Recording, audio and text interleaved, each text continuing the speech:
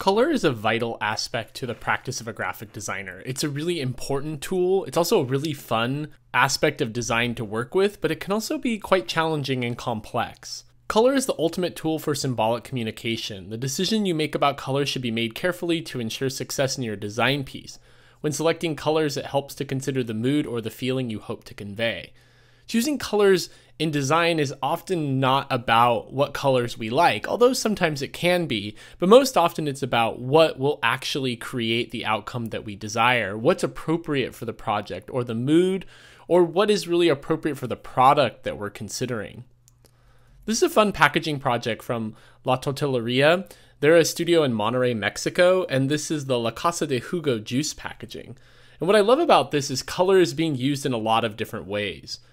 First off, we're seeing the actual product, the juice itself, through these clear bottles or substrates. So that's really neat. Color is being brought into the project through the actual juice itself, which is creating a real great visual of what the consumer is getting.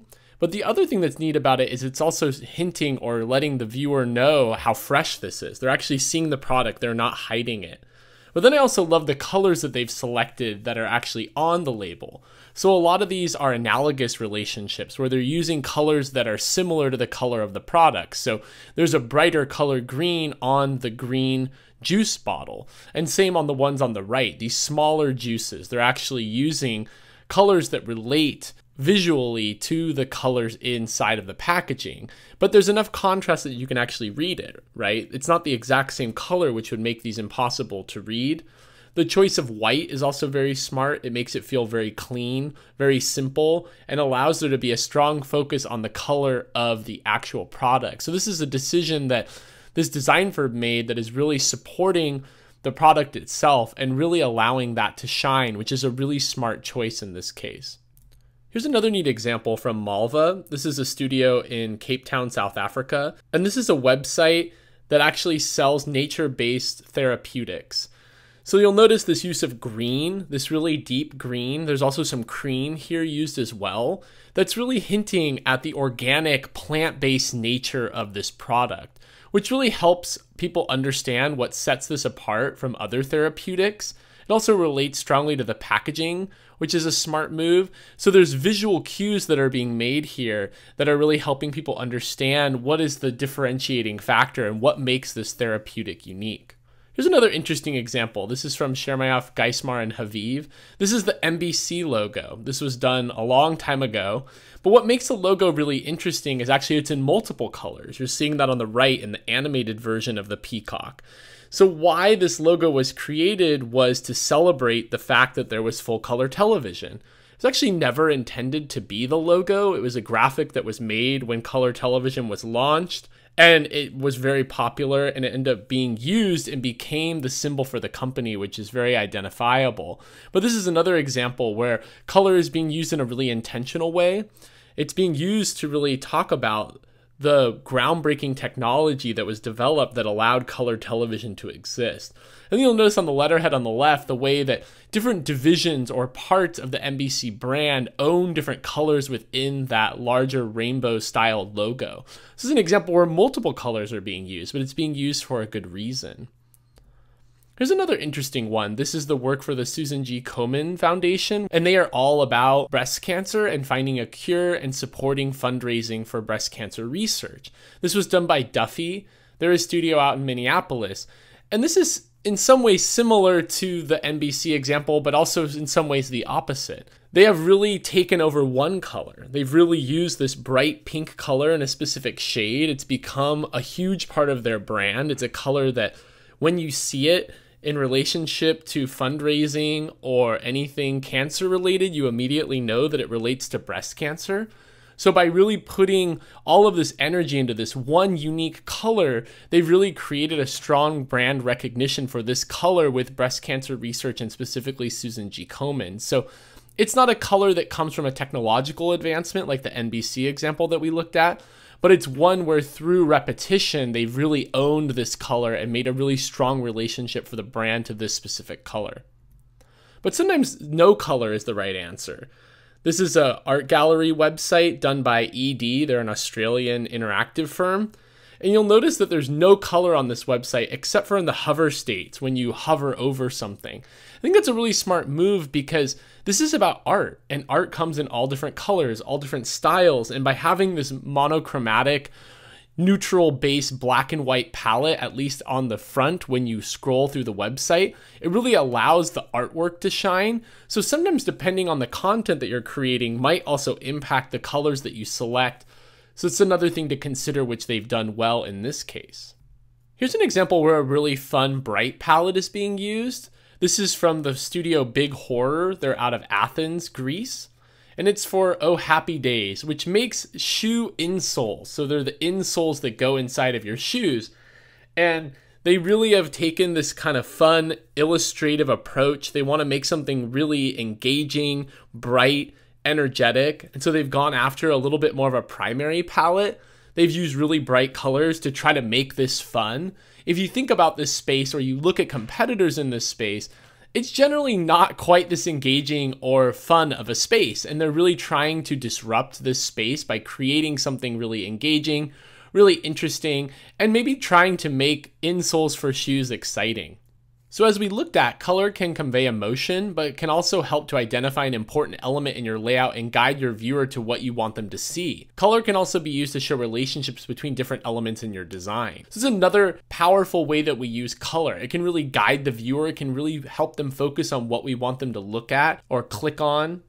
So here's one example. This is a Pickleball Central website. It's a website that sells different pickleball products. But what I love about it is the use of orange. You'll notice that orange is being used in a very smart way throughout this website. It's highlighting certain content that they want you to pay attention to. So on that first page, it's showing you the search term that you used. It's also the add to cart button. It's also showing you the ratings of these different paddles. So they're really using orange to identify the elements that are clickable or the elements they want you to focus on. And then as you move to the right, you'll see orange is used again for the add to cart. And then it's used for the view cart and checkout. So that orange is really guiding the viewer, and it's really helping them pay attention to the flow that this interactive firm and this company wants you to go through to ultimately purchase and buy a product from Pickleball Central. Here's another fun example. This is some honey packaging. This was done by Peter Voth. He's a designer in Germany. And you can see this beautiful like stamp-like label. Looks like a postage stamp. But the use of red is really interesting because it really helps you focus on the key components of this label that they want you to see. The brand name, which is Broken Clover Colonies, and then honey, the identifier of what the product is. But there's also EST 2014. There's the bourbon barrel, there's Cincinnati, Ohio. There's other content on this label, but the color really allows us to focus on the things that matter. There's also color being used on some of the illustrations, which is the bee and the barrel, which might also sort of hint at, this is honey that comes from bees. It's also aged in some kind of a barrel. But the red is really being used as a cue to guide us through the important parts of this design. Here's one from Marcos Key. This is the 10th magazine. This is a spread that they designed for that publication. And I think this one's really interesting because of the use of red. There's a very limited amount of use of red. There's some on the illustration you'll see on the side of the head of this statue. And then there's a little bit of tiny type that says His Royal Highness in the upper right corner. So here, scale would really tell us that the H is the most important, that large stylized H in white. And it is, it's important, but by using red, they're actually flipping the relationship of the hierarchy around. They're really helping us know that they want us to go to that His Royal Highness, and then that's really going to cue us to where the article starts. It also has an interesting visual relationship to the red in the illustration itself as well. Although color can make a layout more dynamic, it is important to consider why you want to use color and what you would like the color to achieve. Think about what colors are most appropriate to your message and your audience. Here's an interactive example from Troya. They're a studio in France, and this is a website promoting Peugeot's return to the car race that happens in France. And I love the use of this dark palette with this bright neon-oriented green. It kind of hints at this idea of speed, of masculinity, of sport. It's really a fresh palette that hints at those ideas, and it's really appropriate for car racing. So it's a good example of someone who's chosen a palette that really is appropriate for the market and the subject matter of this website. Here's another one. This is an interesting concept website. This isn't real. This is from Asoma. They're an Austrian-based interactive firm. And it's a concept that shows the World Cup matches. So on the right, we're actually seeing goals that were scored. And there's these different visuals that are being used to kind of depict that goal and how it was made. But what's interesting is it's also color-based. So there we're seeing the colors of the teams that scored those goals. And then on the left, we have sort of a bracket-based solution where they're showing who's advancing to what phases of the World Cup. And it's really cool how just by the use of color and the proportion of color and the way color is used, they're able to show us these different countries without words. This is a great example when by using color appropriately and smartly to reference these different countries, they're able to do really powerful nonverbal communication. And sometimes we go wrong with color, and this is why research on color is really important. This is a Vietnamese fast casual restaurant by Yum Brands, and this is one of their locations. They have a few of them in Texas, and they launched this. It's called Bon Shop, and it has this red star behind it. But the Dallas community of Vietnamese people petitioned Yum Brands to change their logo because the red star represents communism, and that's a real big point of contention for the Vietnamese community. And they really felt that it was sending the wrong message, and it was really an inappropriate choice for a Vietnamese fast casual restaurant. So the good news is that Yum Brands took that into consideration, actually rebranded them to what you're seeing in the lower right. They restylized the typography, made it more unique, and then got rid of the star altogether. But somebody who designed this logo maybe didn't think about the cultural associations of this red color and the shape of the star, and how those two things together could be really insulting and really not culturally appropriate for this Vietnamese fast casual concept. So that's why it's important that you research color, you think about the audience, you think about the product that you're working with, and what colors are going to make sense. Perhaps the most fun and most challenging aspect of design is choosing the right colors. The right colors can bring a design to life or destroy an otherwise excellent piece. However, color can't rescue a piece that isn't well designed in the first place. It's not a cure-all. But color, like I said, is fun. It's fun to pick colors, it's fun to play with colors. The range of possibilities is almost endless. But it's important that you try things out and you really think about what colors are going to work best. Here's an example from Louise Philly. She's a New York-based designer, and this is her Bella Cucina packaging. And it's really interesting. She's really picking vintage colors here. That's really the strategy that's being used. There are these more muted tones, more vintage-oriented color palette that really supports this beautiful packaging and makes it feel more old and established. So that's really the goal here, is to make this feel like an older brand or product than maybe it really is. And by using these vintage colors, it's really successful at hinting and showing the viewer that that's the case. Here's another example that's almost the opposite. This is by a company in Brazil called Sweetie & Company. They're a design firm, and they designed this wild leaf active tea packaging. This tea is different than a lot of the traditional teas that are already on the market. It has a supplement-like quality that helps you with detoxing or rehabbing or your mood or things of that nature. And so because it's different and it's doing something different than most teas that are on the market, they took a smart approach to use these bright colors. It's really activating this packaging and really sending a signal to the viewer that it's much different than other tea packaging that already exists. It also is really going to help it stand out on the shelf. It's really going to help a consumer be curious about this product and interested about what qualities it might have and how it might support them and their needs. Colors fall into three general categories. There's warm, cool, and neutral. And the way we mix those colors with attention to value can create interest, enhance a design concept, or convey specific messages. So cool colors tend to have a calming effect. They can appear cold and impersonal, or at times comforting and nurturing. In nature, blue is water and green is plant life, a natural life-sustaining duo. So a lot of times those are places where you're going to see these kinds of colors. And when you're thinking about colors to select, you might think about these qualities and whether they lend themselves to your concept or the kind of design that you're creating or the subject matter that you're using. Here's Good Company Seafood Restaurant. This is a seafood restaurant in Houston, Texas. It was designed by Principal, and you can see this heavy use of blue. There's some sea-oriented colors being used here because that's really hinting for us that this is a seafood-oriented restaurant. It's also in some ways hinting at us the freshness of it. It's really helping us have a vision of this kind of seaside place where you might eat seafood. And so by having this palette that really focuses on cool colors, makes a lot of sense for the subject matter that they're using here. Here's another example. This is matcha packaging for Rishi Tea. This was done by Studio MLPS, which is a Minneapolis-based studio. And you'll see this use of green, which makes a lot of sense for matcha tea. A lot of us know that matcha is a bright green color.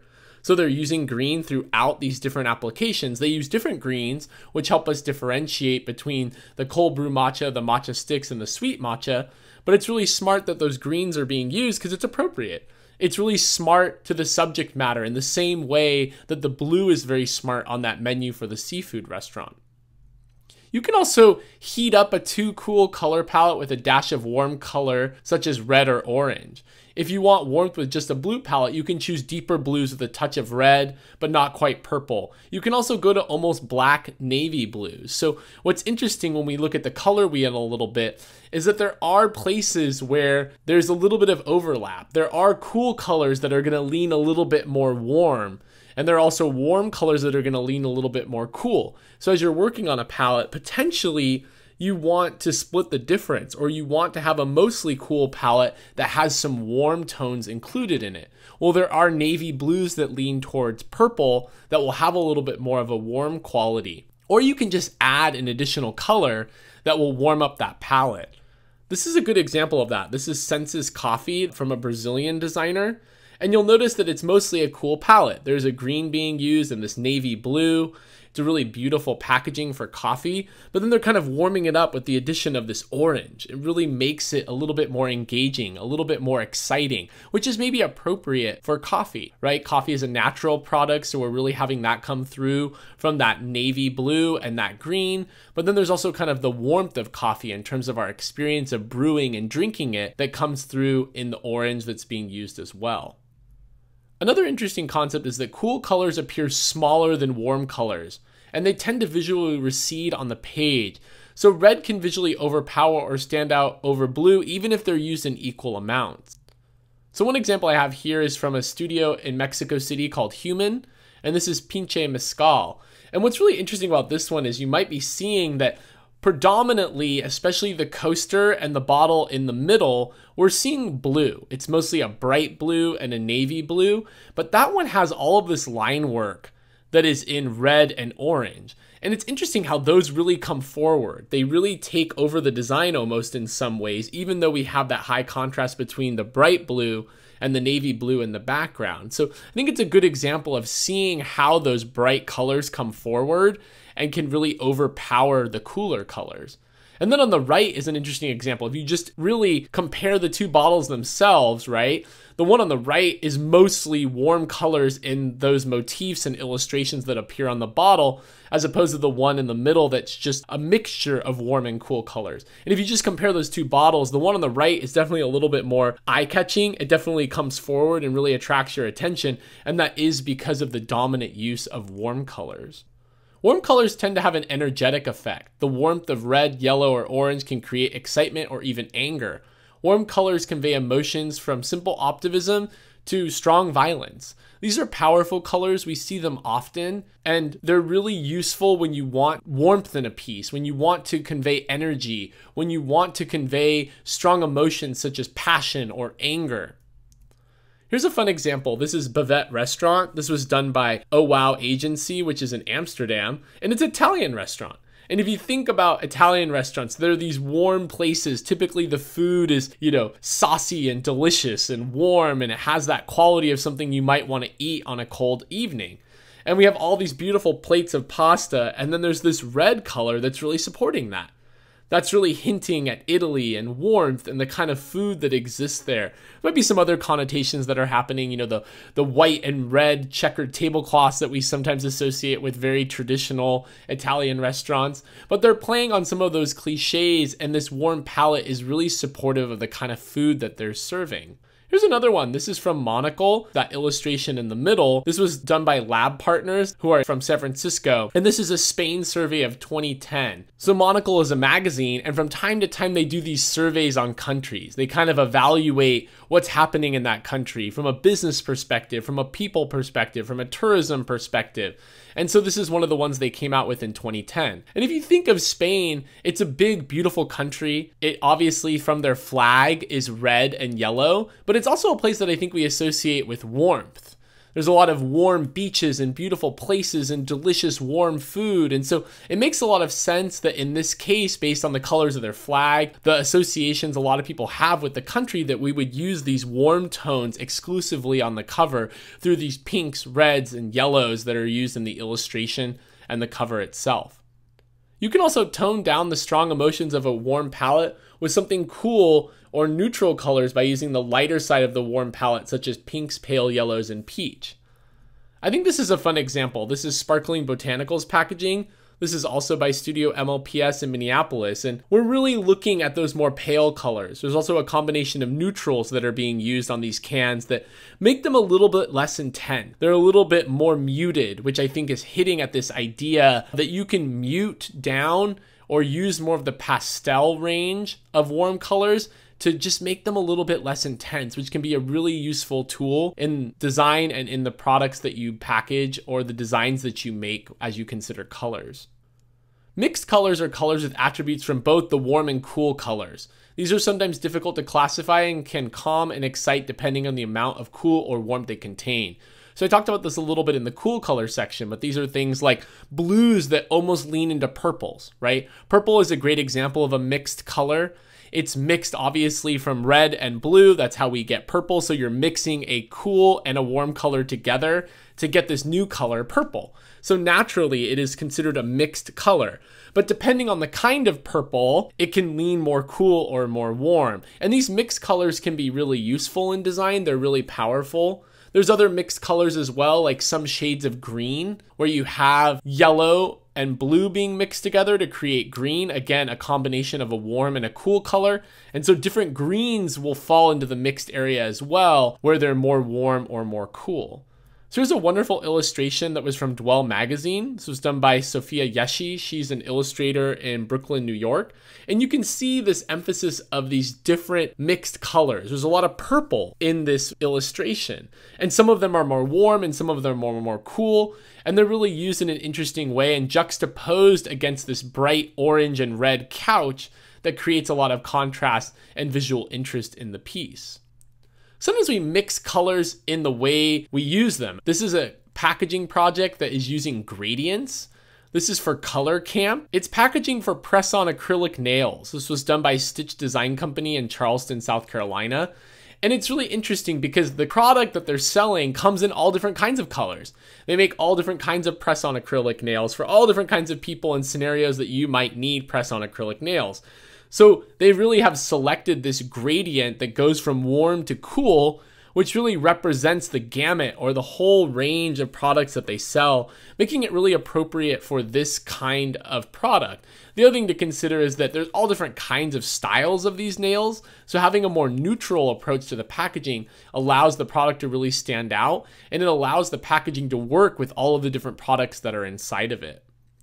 Neutral colors help to put the focus on other colors, or serve to tone down colors that might otherwise be overpowering on their own. To some extent, blacks, browns, tans, gold, and beige colors are considered warm, while white, ivory, silver, and gray are somewhat cooler colors.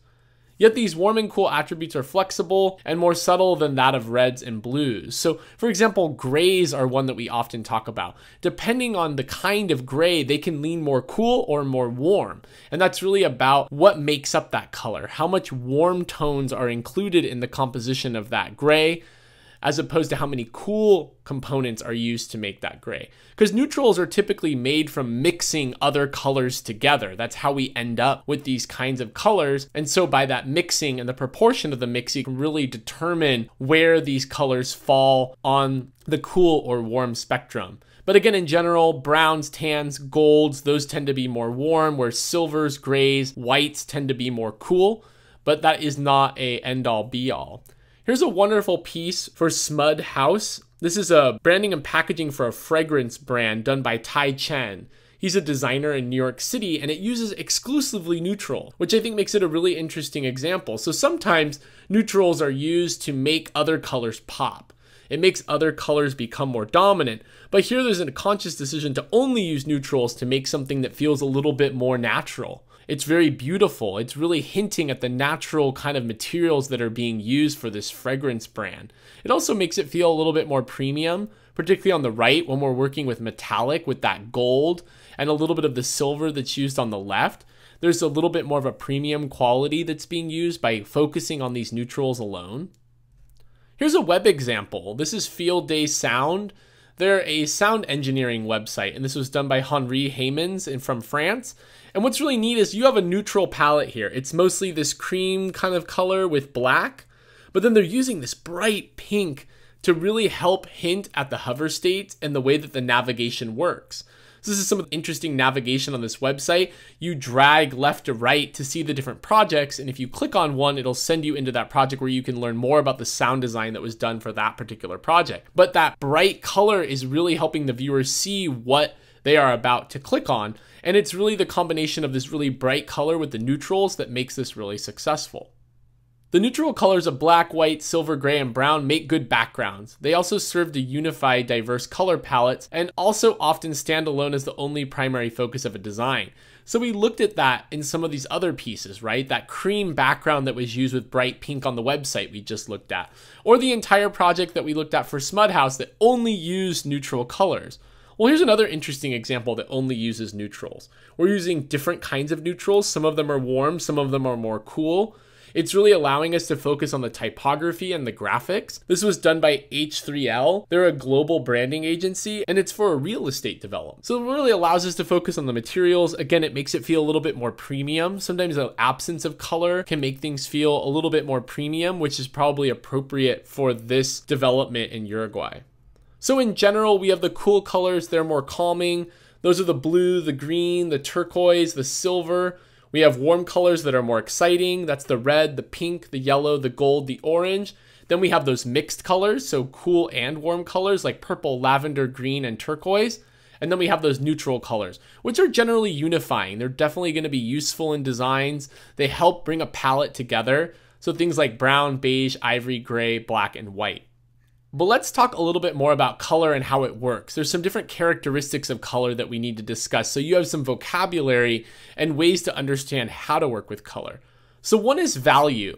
That's really the darkness or lightness of something. Value helps to give shape and texture to everything around us. In design, every element has value.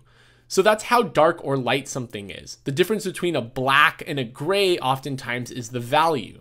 When laying out pages, an element's value will be affected by its background and other elements that are around it. For example, if you use a lot of text in a small area, it will make the paper look like it has turned gray. Value is something else we talk about in terms of typography. Different letter forms have different inherent density in how they're designed. And so oftentimes we talk about that as the density or the value of a text. When you squint at text, different texts will have a different value, and that's really how dark or light the text is. Here's an interesting example. This is a map that was created of London, and we're seeing all of the streets. So this is a map entirely made out of typography. And larger streets or bigger thoroughfares are using larger typography. And then there's areas where there's a lot of smaller streets that are all together where you're using smaller type. And those are more congested. So if you squint at this, you're seeing how value is being used to represent the city of London. You also have this area running through the middle, which has very little value because there's not a lot happening in that area. And that's because that's the river. And so that's also helping you see the geographical makeup of the city. So this is a good example of where typography and value are being used, not only in an interesting way, but in a way to help us understand what we're looking at and actually create a map. Value helps to establish contrast by subtly blending shades of color or black and white. So values are also created often by mixing colors together. That's going to change the value of a color, like what we talked about when we initially started talking about value. But value can also help create movement or direction. Sometimes that has a quality that helps us see movement even if it's not there. So here's two examples of that. On the left is a poster called Relativism, and it was done by a designer in Spain. And you can see that there's a little bit of movement happening through the transparency of these circles. They don't feel like they're static because there's value shifts happening between them. Or the one on the right is really interesting too. This is actually a rug designed by Warp and Weft. And what's interesting is the proximity of these lines is creating different amounts of density in the rug, which gives the perception that there's depth and movement happening within it. It almost looks like a wave on the ocean or water. And that's really created by the density and the closeness of these colors. So the value that's being created where there's more white versus more blue is actually creating the sense of movement, similar to the one on the left, but in a different way. In order to make it easier to see the relationship between different colors, the concept of the modern color wheel was developed around the 18th century. These early wheels plotted the different primary colors around a circle, mixing different primary colors together in strict ratios to achieve secondary and tertiary colors. So this is probably something that you're familiar with. You've probably seen a color wheel, but I think it's good to talk about the color wheel because it is a vital tool that we use as we build color palettes and use color in design. So here is the color wheel itself. And here we're really just looking at hue. Hue is the position on the color wheel. Is it red? Is it orange? Is it blue? Is it green? Those represent the colors themselves, the base colors that we have on the color wheel. So we refer to those as hue. Saturation is a representation of how saturated or rich a color is. Low saturation results in less overall color, eventually becoming a shade of gray when fully desaturated. Saturation is normally referred to as a percentage between 0 and 100. So if we look at that same color wheel again, we're seeing the different hues, but then we're seeing them desaturate as they move towards the interior of the color wheel. So you can see how those colors start desaturating and get closer and closer to being gray or some kind of a neutral. And what's interesting is if you're working with a lot of different colors in a palette, by desaturating them, you actually sometimes help unify the palette. If you really think about the interior ring of this color palette, so the very desaturated colors versus the outer ring, which are completely saturated, you'll notice there's a lot more unity being created in that interior desaturated ring. And so it's a good trick to remember when you're working with colors. Sometimes playing with the saturation can really help create better unity in a palette. We also have two ideas here. There's tinting and shading. So tinting is when we add white or water to a color to make it less saturated. But then there's shading as well, which is where you add black to a color. So it's just two concepts that are happening there. And these are two ways to change the value of a color, which is what we were talking about early on. By adding black, you're changing the value. By adding white, you're also changing the value. But when we add white, we specifically refer to that as tinting. And when we add black, we refer to that as shading a color. So we have the primary colors to start. Those are red, yellow, and blue. With these three colors and black and white, all other colors can be made. The primary colors themselves cannot be made by mixing other colors. So when we look at a color wheel, these are the primary colors that we're looking at. Again, that red, blue, and yellow. And that's where they sit on the color wheel. You'll notice that they are equidistant from each other, which is an important reason why we use a color wheel. There's a lot of thinking that was built into this diagram to make it useful and help you see the relationship between colors. Then we have secondary colors. Those colors which are created by the mixture of two primary colors in approximately equal proportions. The secondary colors are orange, violet, and green. So here are those. We have violet, orange, and green. You'll notice again, they're equidistant on the color wheel, which really helps us see the relationship between them. And you can start seeing which colors combine together to make them. So violet is in between red and blue, and that's partly because we know that red and blue mix together to make violet. So this is another set of colors, the secondary colors. Then we have tertiary colors. Those colors are created by the mixture of an adjacent primary and the secondary color. The tertiary colors are named by combining the names of the two parent colors with the primary element listed first. So red plus orange we call red-orange. So if we look at that, those are the other colors we haven't identified on the color wheel yet. And those are all tertiary colors. There's more tertiary colors than there are primary or secondary. And that's, the product of us mixing together those primary and secondary colors. So we have red-orange, which is in the upper right. We have yellow-green, which is in the lower right. So all of these are named after the mixture of the two colors that sit on either side of them, with the primary color coming first. The color wheel allows us to see at a glance which colors are complementary. Those are the ones that are opposite to each other on the color wheel. Analogous, which are adjacent to each other on the color wheel, so they're right next to each other. or triadic colors, which are 3 colors positioned at 120 degrees on the wheel from each other, similar to what we were looking at when we looked at the primary and the secondary color palettes. Each of these relationships can produce pleasing color combinations. There are also many more pleasing relationships between colors based on their position on the wheel. So it's just good to know about this. It can be really useful, and it helps you understand some of the common color palettes that we use, which I'll go over right now. The first one is monochromatic. These are color combinations based on variations in value and saturation of a single hue by, again, adding white, black, or gray to the color. That's going to change the value. It's going to tint or shade that color. So one example would be blue, navy blue, and maybe an azure blue, right? The color is changed by addition of various amounts of white, black, or gray, and it creates different shades of blue, which will ultimately build a monochromatic palette.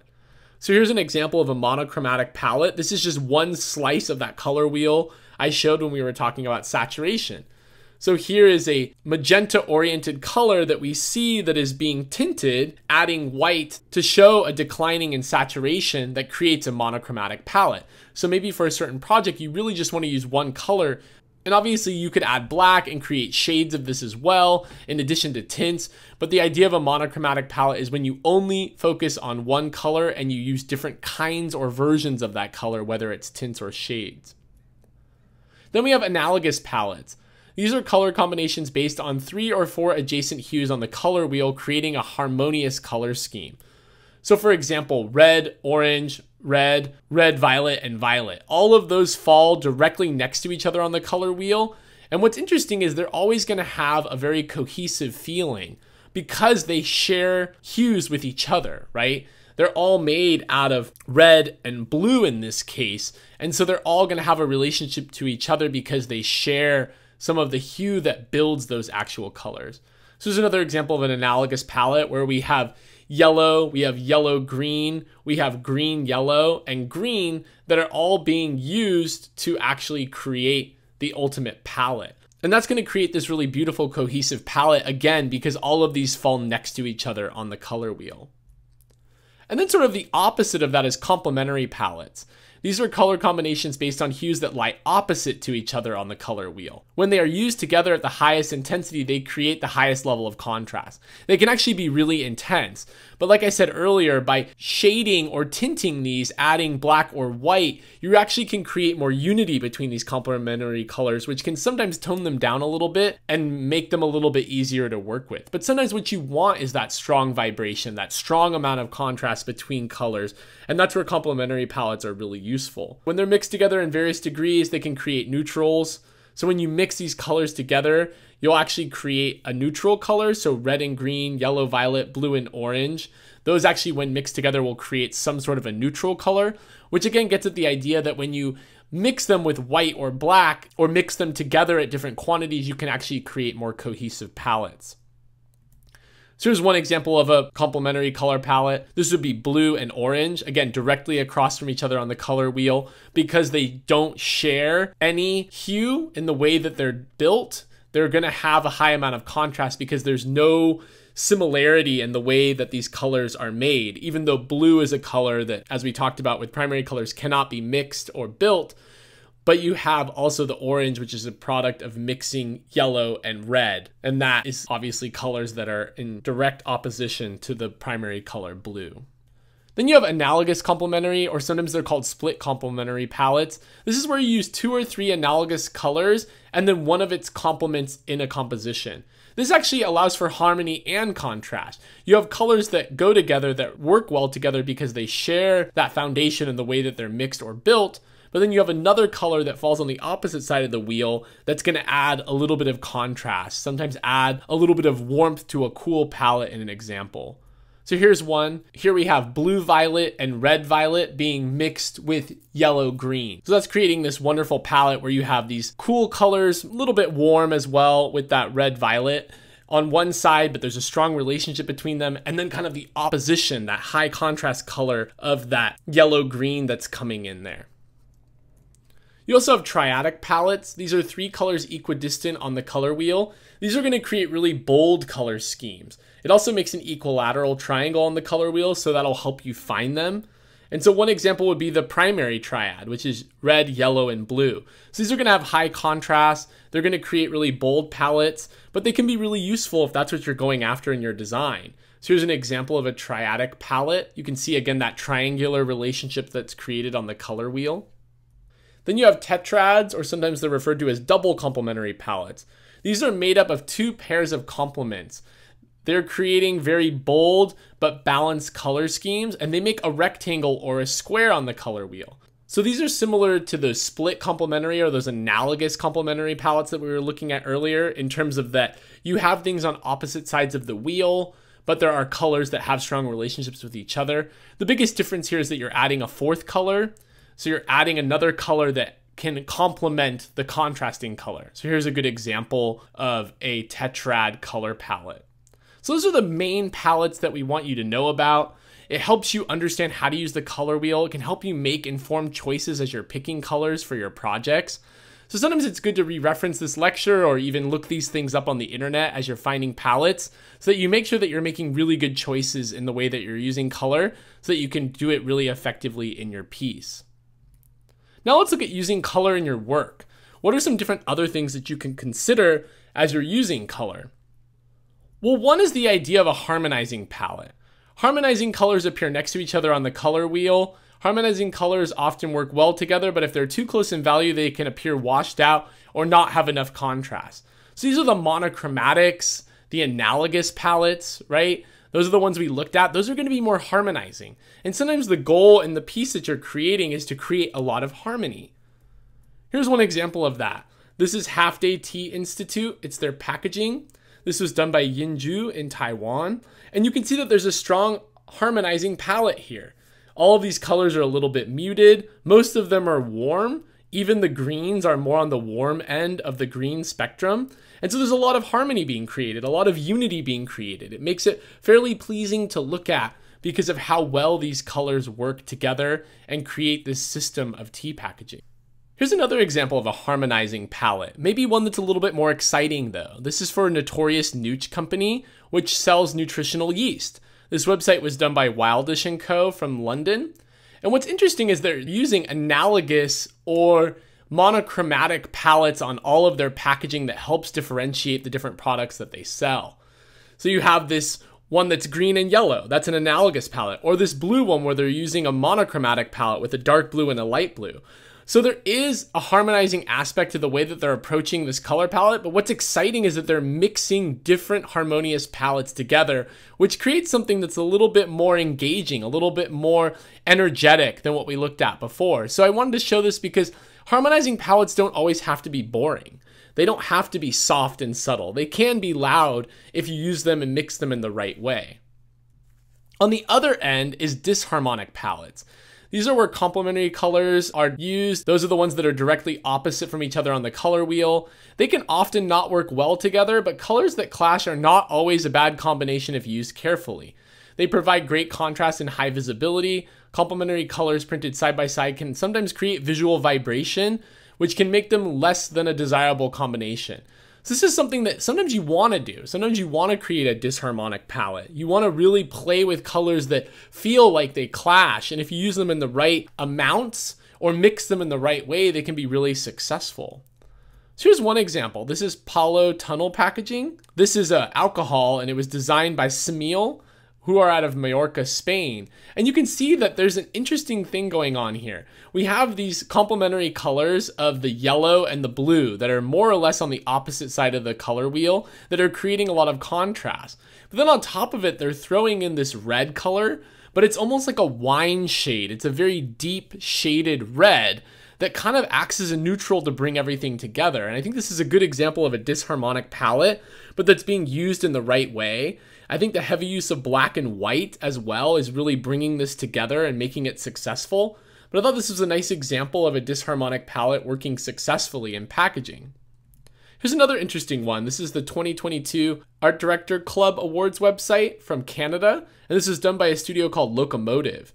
And they really are mixing colors that you wouldn't think would go together. This kind of bright neon yellow green, almost tennis ball color, with the black, the gray, and then this orange. Especially on this slide, you can kind of see how those colors really don't go together, but it's the quantity of them that's really making it work, right? They're really using them sparingly, and I think that's what making these colors that are disharmonic work really successfully on this website.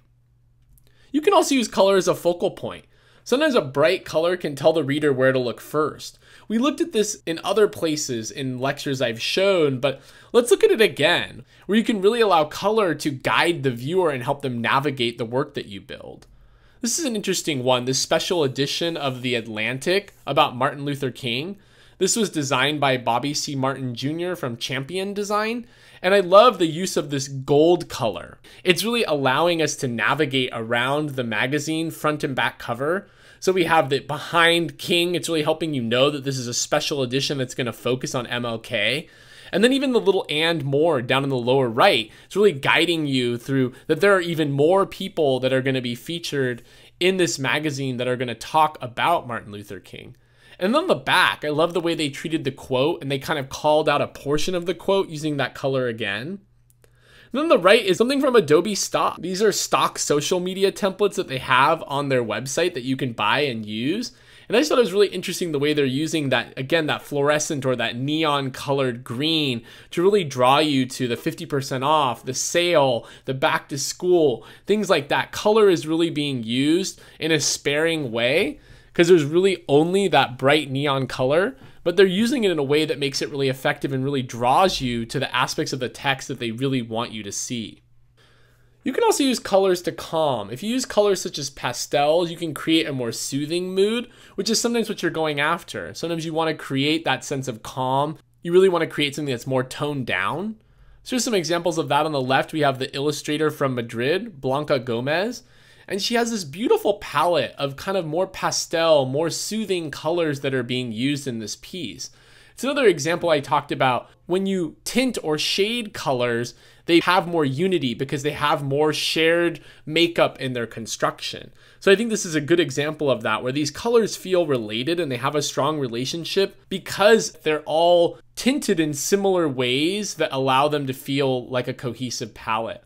The one on the right is interesting too. This is a website by a London design firm called Hatch e-commerce. And it's a portfolio website, but you can see that they're really focusing on these pastel colors. And one thing that's nice about that is it really allows you to focus on the work itself. Those pastel colors aren't screaming at you, they're not jumping out at you, which is really supporting the images of the work on this portfolio website, which is really the point and why this website exists. On the opposite, you can use color to excite. You can use bright colors together to help create a feeling of excitement. And sometimes that's really what we're after in the work. Sometimes we really want to create something that's energetic and exciting. So here's some cool examples of that. On the left is something by Best Studio. They're from Canada. And this is a paper promotion they did for a printer called Glenmore. And it's for Valentine's Day. So they really want to play with those stereotypical cliche kind of reds and pinks, but they've really pushed the palette to a really interesting place. I would consider this maybe an analogous or more of a monochromatic palette, but the use of holographic foil, the use of that bright magenta, bright pink, really creates something that's really exciting and energetic and really would catch your eye if you receive these Valentines in the mail. And on the right is an interesting piece. This is a modular typeface experiment from a studio called Amuki. They're located in Ecuador. And you're seeing not only really bright colors, but you're also seeing complementary colors. We have a neutral in the background that's really allowing the colors to speak. There's also neutral elements in the typography. And what's interesting is those neutrals are allowing the colors to really pop, which is really helping us see the modular component to this typography. It's really allowing us to focus on the different pieces of the letter forms that are making them up. And then we have this really fun, bright pink mixed with this bright green. It's a complementary scheme that's really allowing those colors to vibrate and pop in a really interesting way. And it guides us through the piece in a nice fashion. The other thing that's fun about this is it's just really engaging. It's really making this really interesting solely through the color. Not that the typography isn't interesting, but imagine if this was all one color, it would not be as exciting as it is with this multicolored scheme. Another thing we do often for color is find palettes from an image. We can repeat a color from an image and use it with corresponding type or as a background to help unify a layout. You know, sometimes we're working with a lot of imagery. Maybe the project that you're doing has a lot of illustration or a lot of photography. Sometimes you need color that are really going to not clash with those images, that are really going to unify the piece that you're working on. And so sometimes actually pulling palettes out of an image can be a good strategy to use. And it's actually part of what you'll be doing on the project related to this section of the course. Here's an interesting example of this. This is from Stefan Sagmeister.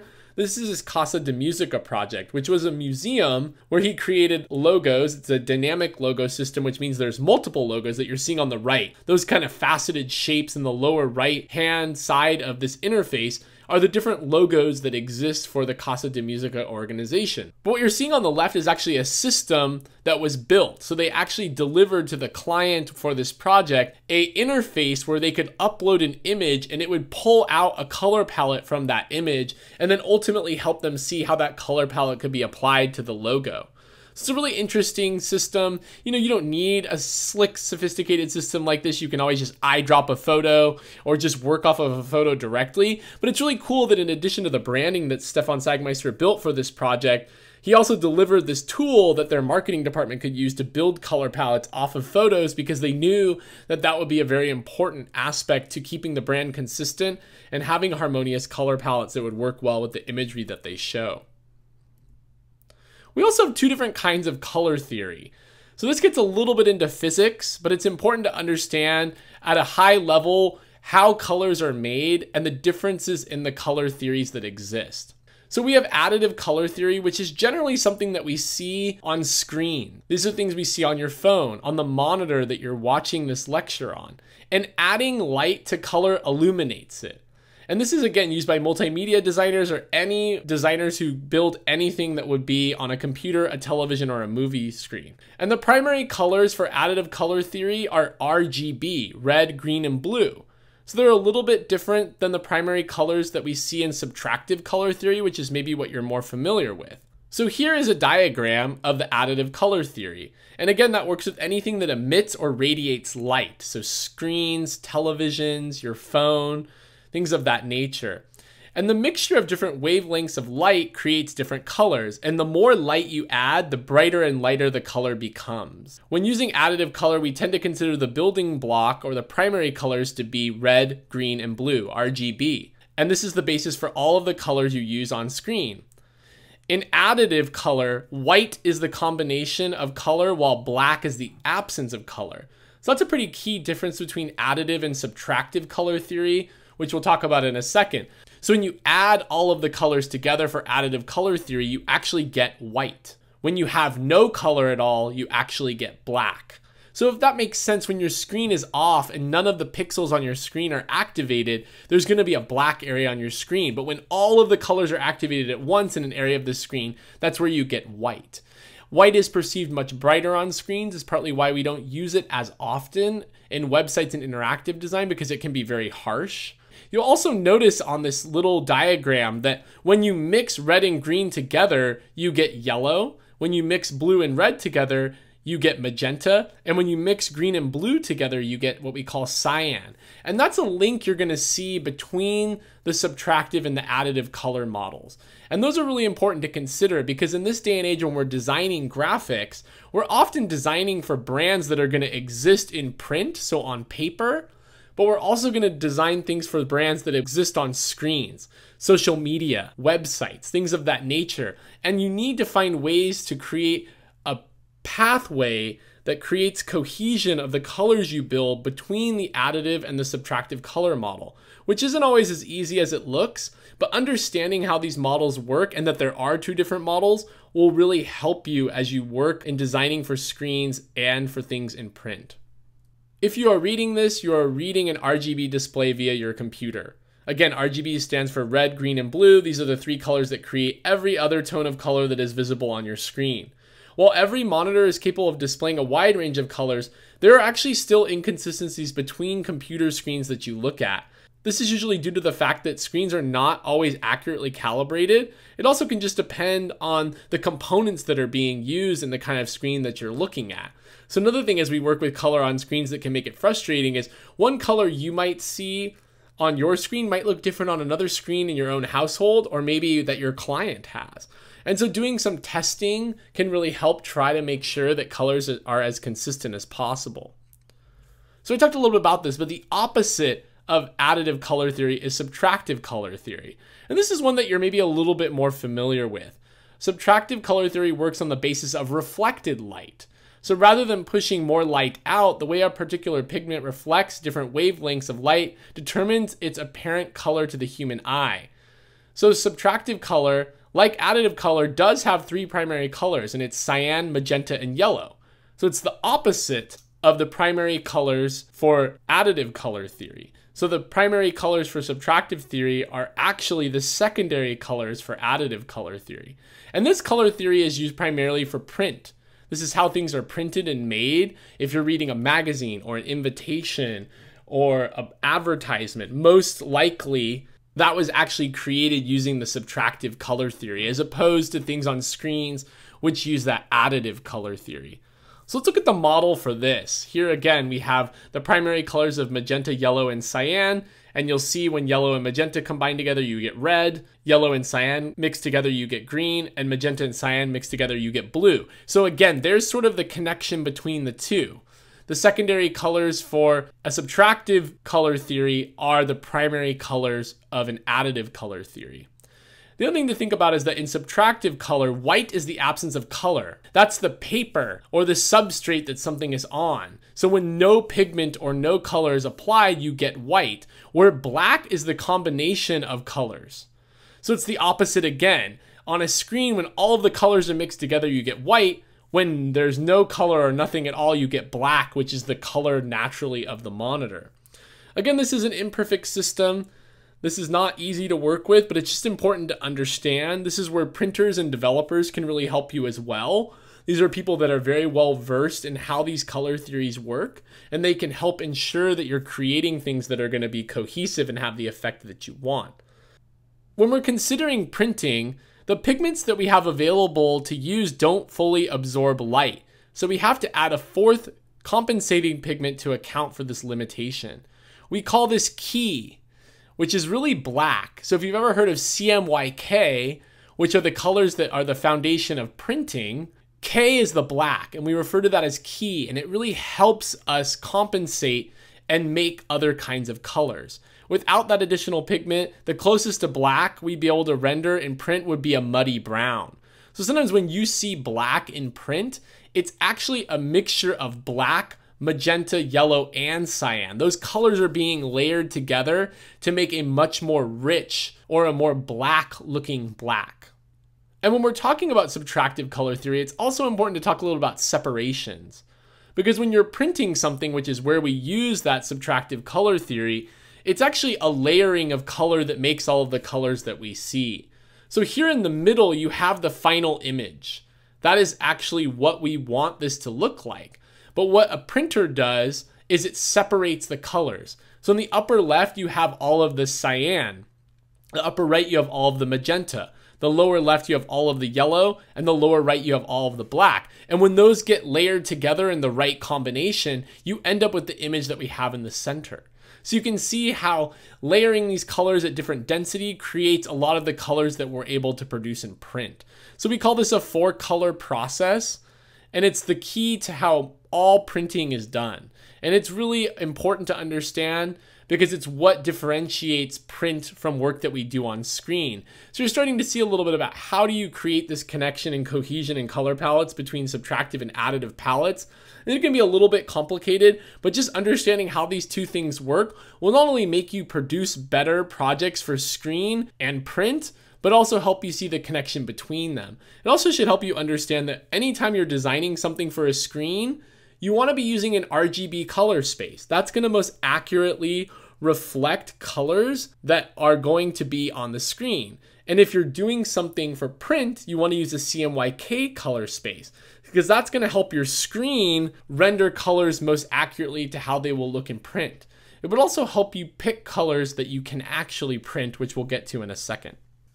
There's another thing to consider here, which are spot colors. Spot colors are created without combining colors together. They're sometimes known as PMS colors because they reference an official color matching system known as the Pantone matching system. This is a company that has spent the entire existence of their company making sure that we render colors accurately, and they push the boundaries of the amount of colors that we can produce and use in print. So there are specific color formulas that will reproduce accurately, and instead of simulating colors by combining primary colors like CMYK, spot colors are premixed that can also be used when we're printing. So a Pantone color is really a brand of color used for printing specific colors that only Pantone has and you can purchase from them. But it's also become a universal method of color communication. So there are these swatch books, which you're seeing on the left, which a lot of people in the industry that do printing have. And it helps us know if we're working on a project with a printer, what color do I want to use? You can't just say red, because the red that I'm thinking of might be different than the red that your printer is thinking of. And you can give them a CMYK breakdown of what you see on your screen, but as we talked about, different screens are calibrated in different ways and show color in a different way. So if he enters that CMYK value on his screen, it might look a little bit different than the CMYK values on my screen. So we have this book of Pantone colors that have numerals attached to different colors that help us talk about color in a consistent way. So the page we're looking at on the left in this Pantone swatch book is showing solid color on the left and CMYK color on the right. So the palette on the left is actual Pantone colors that come pre-mixed. Palette on the right is where we're creating those colors out of CMYK. So we're mixing cyan, magenta, and yellow and black together to create that color. So again, these are ways for us to talk about color universally.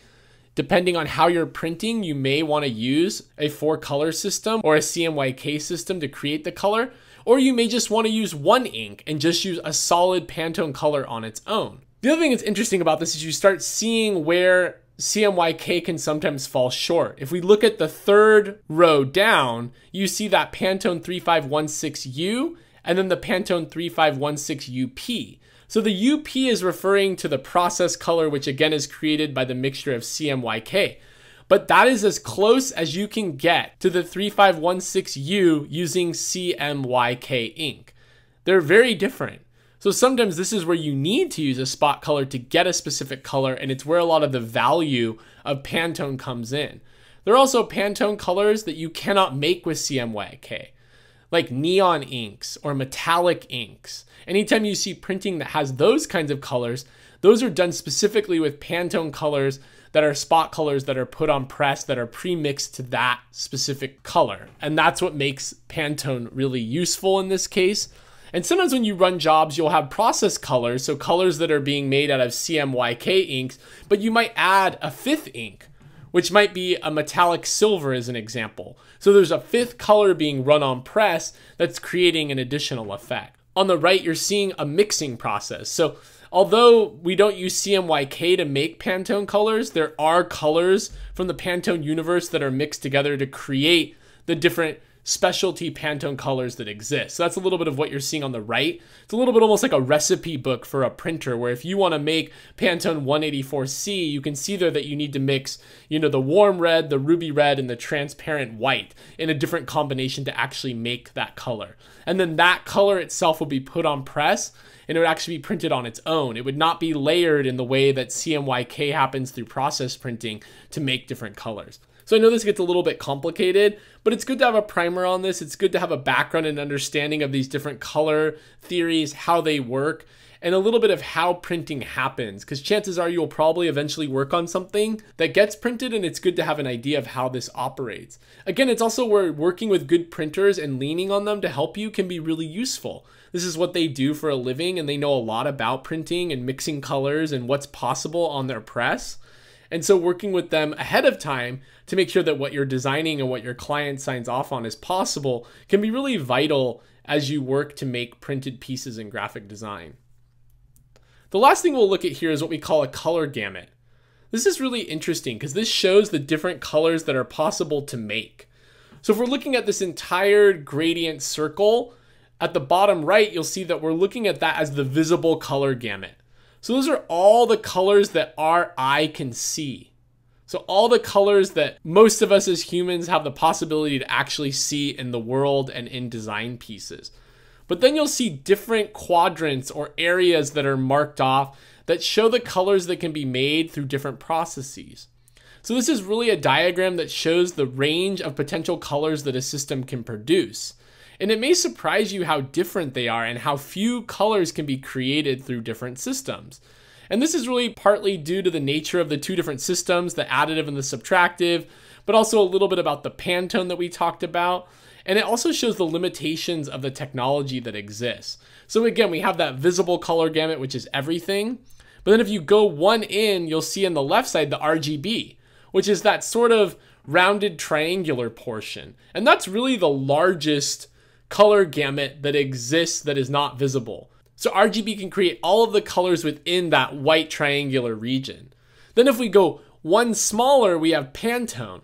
That's that dotted line. All of the colors within that white dotted line region are colors that can be created through the Pantone process, right? So that's what we just looked at, those specialty pigments that Pantone creates. You can see how many it can create. So it's the second largest spectrum of color. And then if we go one more again, we have the CMYK coated. It's another rounded triangular white area. And that's all of the colors that can be made by mixing C, M, Y, and K inks together through a 4-process color printing. And now you're seeing the value of Pantone a little bit too.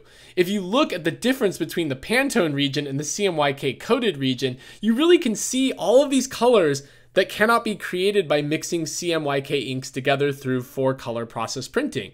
This is why Pantone makes specialty pigments and inks.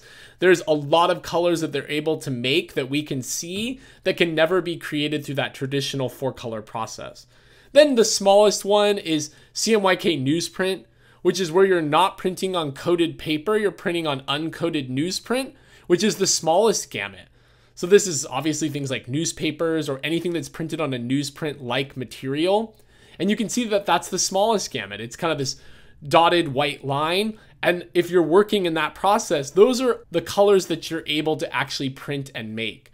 So this starts helping you see the differences in these colors. This is why a lot of times on the web, we see a lot of neon colors and bright colors. Those are colors that are often difficult to build in CMYK or Pantone. So there's a lot more possibilities on the web than there are in print.